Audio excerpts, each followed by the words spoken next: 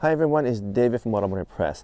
As you guys know, I absolutely love trucks, especially full-size trucks. So I'm really happy to be driving the new Chevy Silverado EV. So this is a full electric truck, not related to the normal Silverado, which is body on the frame.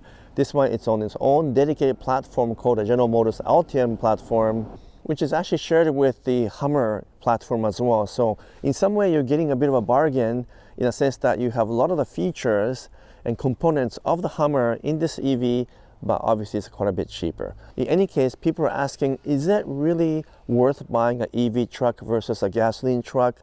And part of that reason is because there's so much pushback against EVs lately, with more and more people getting frustrated with the lack of infrastructure or poor range or combination of the above. So many people are moving toward hybrids or plug-in hybrids, and therefore it's becoming a little bit more difficult to buy into EV world. Having said all that, there are also many advantages in buying a fully electric truck compared to a normal gasoline powered truck, and I want to highlight those so that you can decide whether EV truck makes sense for you or you still want to buy a normal gas powered or diesel powered or hybrid type trucks. And obviously only you can decide what makes sense for you. So let me actually give you 7 reasons why there are advantages in buying an EV truck versus a gasoline powered one, and then you can decide what makes sense for you. Let's go. Welcome back. So a couple of things to keep in mind. First of all, this is built in a dedicated factory within General Motors called the Zero Factory, which is located in Detroit, and it is all new platform based on the General Motors Ultium platform, and therefore you get a lot of advantages as a full EV truck versus a normal truck. Now I have to admit there are still many challenges in terms of owning an EV because of things like infrastructure and the range, but I think this might be the best iteration of a truck-based EV vehicle that actually could work for those people who are considering buying a normal gasoline-powered truck. And you know me, I love trucks and I really like gasoline-powered trucks, but I was taken back by how practical, how functional, and how good to drive this EV was during my week here. And so, you know what, I'm gonna have to say that for the first time, I actually want to recommend this versus some of the gasoline-powered trucks. And why? Well, I'm gonna give you 7 reasons why.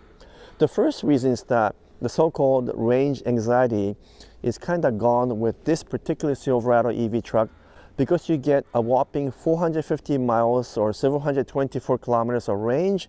That is a lot even compared to normal gasoline powered trucks. So I don't think you have to worry as much. It has the best range of any EV trucks that I know, or EV SUVs for that matter. You shouldn't have too much problem trying to make this work, even if you're coming from a normal gasoline powered truck. So I think the range is really amazing. That helps a lot. It's got a huge battery underneath. That's about 50% bigger than what you might find in the normal EVs. And that makes a huge difference for those of us who are worried about range and running out of electricity on the way. I think this one was fine. The second point is an interesting one because it's to do with the performance. Normally, if you have a V8 powered truck, you might think, hey, I've got lots of power and torque. It should be fun to drive and so forth. But well, none of the gasoline powered trucks can ever compete with an EV-based truck because acceleration is absolutely ridiculous. This one goes from 0 to 60 or roughly 100 kilometers per hour in just 4.5 seconds, 4.5 seconds, which is almost like a sports car territory. Yet this is a full-size truck with 233 inches of length, yet you're still getting a ridiculously fast 0 to 60 times. And it's very noticeable because with electric cars, there's almost unlimited amount of torque right off the bat. So you step on the accelerator and the thing takes off with so much power and torque. So if you enjoy driving fast vehicles, but you never quite got that kind of acceleration from a gasoline-powered truck, well, you get a big advantage by moving to Silverado EV. The third advantage of buying an EV truck is obvious, and that is the fact that you don't use gas. Now, in most full-size trucks, such as the Silverado or Ford F-150 or Ram truck, you often have a choice of buying gas or diesel. And if you do buy a diesel, it is actually quite fuel efficient, but obviously nothing can compete with a full EV truck because you're not going to use any gas at all. And even though with the EVs, it's not quite as simple as filling up a gas and moving along, you actually get pretty good range in a very short amount of time. Using a DC fast charger, you can actually get up to 160 kilometers of range from just 10 minutes. So not quite as convenient as filling up a gasoline powered car, but if you can get 160 kilometers in 10 minutes, that's pretty good. And I think that almost negates some of the range anxiety we have. So the fact that you don't use any gas, especially if you compare to a kind of gas-heavy V8 powered trucks, well, you save money there. Just like other GM trucks, I do really like the fact that the tailgate section is very multifunctional. You have a multi-purpose tailgate here where you can actually open this up further so you can climbing easier. But more than that, there's one advantage of this particular EV truck compared to a gasoline-powered counterpart, and that is the sheer size of the loading area. You actually get 5 feet 11 inches of the bed area here, which is almost 6 foot. But if you open what we call the midgate, which is the section that's dividing the pickup area from the interior cabin, if you actually fold down that seat, you get 10 feet 10 inches of space from here all the way to the back of the front seat. That is something that you cannot get in a normal truck, because in normal trucks the midgate doesn't open, and therefore you just cannot get this kind of cargo capacity. And also the midgate opens two ways. Either you can just open the lower portion, and that will allow you to slide many things into the cabin, but you can also remove the glass that's on the back there and completely open the back, allowing you to put something much larger and take the full 10 feet space. So that's a huge advantage, because no other normal trucks, gasoline powered or otherwise, offer that kind of flexibility and capacity, and that could come really handy when you need to put kayak or something else in the back. Now, as you guys know, in a normal full-size trucks, you can store things in the pickup bed, especially if you have a hard tonneau cover. Then it's also secure, but it is not waterproof, and of course the water can seep into the pickup bed area. And so I often struggled when I own the truck that I can't put something in there that shouldn't get wet. But in the EV truck like this one, well, you get a front trunk, and in the case of the Silverado EV, you get 10.7 cubic feet. So that's almost as big as a normal trunk in a sedan, let's say. So it's actually very usable, also pretty good height, so you can put luggage and so forth if you're traveling. And this is one advantage because it's secure. Obviously it has the normal trunk-like liner here, so it is waterproof and so forth. And that makes a huge difference, because you finally have a secure waterproof place to store something, and that is something that you don't get in a normal gasoline powered truck. For that matter, most trucks don't have that unless you buy a unitized body truck like a Honda Ridgeline, where they have a storage in the back as well. But otherwise, you don't get it. So I think that's one advantage. This particular front section also is quite practical in the sense that this one has a drain hole, so you can put something wet in here and let the water drain. And once again, like I said, this is quite big, and this thing is powered as well. So that is one huge advantage of having an EV versus non-EV truck. And of course, in addition to the front, you get lots of space in the back, not just in terms of legroom and headroom, but this thing also opens up, so you can store something here. And this is where the midgate actually opens. So if I fold this down, then I can open the midgate here. And now I have a passageway from here all the way to the pickup bed. So that's actually a huge advantage, because once again, you don't get this. We used to have this in the old Chevy truck called Avalanche. We had a midgate that opened, but since that time, we haven't had this. And there is a window here, which I'm not gonna remove right now, but if I fold down that side of the seat as well, I can actually remove this window, and this entire section can be open if you really need to put something large from the back all the way to here. So again, this is a big advantage in terms of having this EV truck versus a normal one. Okay, so now I'm driving the truck on the road, and this is where I think GM products tend to shine when it comes to trucks.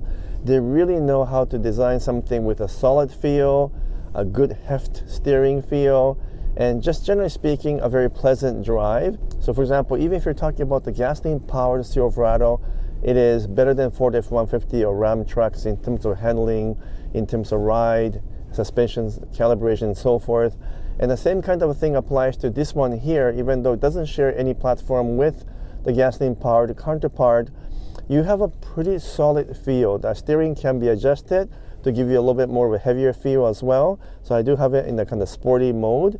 But the steering feedback from the road is excellent. It feels almost like a hydraulic power steering, which isn't the case, obviously. But you get a good feedback on the road. You have a good sense of where the trucks are pointed. And even though this thing is huge, it feels pretty agile. And part of that is to do with the fact that there's a huge battery pack underneath the truck, and that stabilizes the vehicle because center of gravity is much lower as a result. So when you're going through corners, even some twisty roads, this thing is surprisingly stable and corners really well, especially for a big truck. So in terms of the handling, the steering feel, the cornering is definitely above average, and in many cases better than the gasoline powered trucks because of the fact that there's lower center of gravity, and also they've engineered and calibrated the steering mechanism and suspension mechanism to a high standard. I think it has an air suspension as well, and therefore the ride is super smooth and refined. And even though this truck has 24-inch wheels and tires, which are really huge, the ride is absolutely refined and smooth. So overall, in terms of driving character, this thing is just first class. The seventh and the last point is the fact that you get 11 outlets with all kinds of power capability, up to 10 kilowatts in total. So you can see all the power outlets right here, up to 2400 watts in some cases. You can actually power a house in the case of blackout situation. You can even charge another EV in a pinch if you have to, using this method. So there's lots of power capability that you just don't get in a gasoline powered truck as well. So hopefully those 7 key points were helpful. Let me do a quick quality check as well, because this is an all-new vehicle on an all-new platform built in Detroit. I'm curious what the quality might be. And even though the gap is actually not too bad at 3.5 millimeter, I do have to admit, being a first-year production, the quality is not quite up to my expectation because I see some misalignment. It's much wider here, for example, compared to here. And generally speaking, the gaps are acceptable but not great. About 4 millimeter there. It's about 4 millimeter all the way through. And in general, just the panel fit and finish is okay and maybe acceptable, but could be improved. And I'm sure that it will improve after the first year of production, because typically speaking, these are things that do get kaizen, which is a Japanese word for process improvement. But the paint job is actually really good. There is some orange peel, but the quality of paint and also the clear coat looks really fantastic. Just the body fit, body alignment, not so great. And I did notice some squeaks and rattles when I'm driving, just a little bit, but there's some. So I'm really hoping that GM will ramp up the quality control on the Silverado EV and make it better and better, and it should be able to do that over the next year or two. But until then, I have some concerns about the exterior quality and the interior quality, but I'm hoping that those things will go away as they ramp up the production. So what do I really think of the Silverado EV? Well, as an EV truck, there are many advantages versus the gasoline powered truck, especially because the Silverado EV comes with some unique features, such as a really large front and some innovative mid-gate options in the back for loading many different things. So there are many advantages. I pointed out 7 things, but also keep in mind that it has up to 754 horsepower and up to 785 pound-foot of torque. Absolutely ridiculous amount of power and torque. You just cannot get in a normal full-size trucks from General Motors as well. So you do get a performance to go with that. I even like the way that it drives, as I mentioned earlier. The steering feels hefty, it corners well because of the stability of the battery pack in the lower part of the vehicle. And so if you really think about it, especially from engineering perspective, there are many advantages of buying an EV truck like the Silverado EV compared to a normal full-size trucks from Chevrolet. So I think those are things you can think about. I think we're finally getting to the point where you could begin to let go of some of the concerns over infrastructure and range anxiety and enjoy these full-size trucks for what they're meant to be, which is a practical cargo mover, people mover, and doing so without any sacrifices in performance. In fact, doing so with even better performance than normal trucks. So I hope this video was helpful, and you might want to consider buying a Silverado EV versus a normal Silverado. If you're in the market for full-size trucks, you can get different range of models as well. This one is the top-of-line RST with 24-inch wheels and tires, which is shockingly big. And there are many interesting luxury features that this RST has, even including things like the 4-wheel steering that you get in a much more expensive Hummer. So let me know in the comments below if you like something like this, and if you have questions, you can also ask in the comment section. If you haven't done so yet, could you please give me a thumbs up if you liked the video, and if you haven't subscribed, I would appreciate if you can subscribe as well. Until next video, I'm signing off for now. Thank you so much.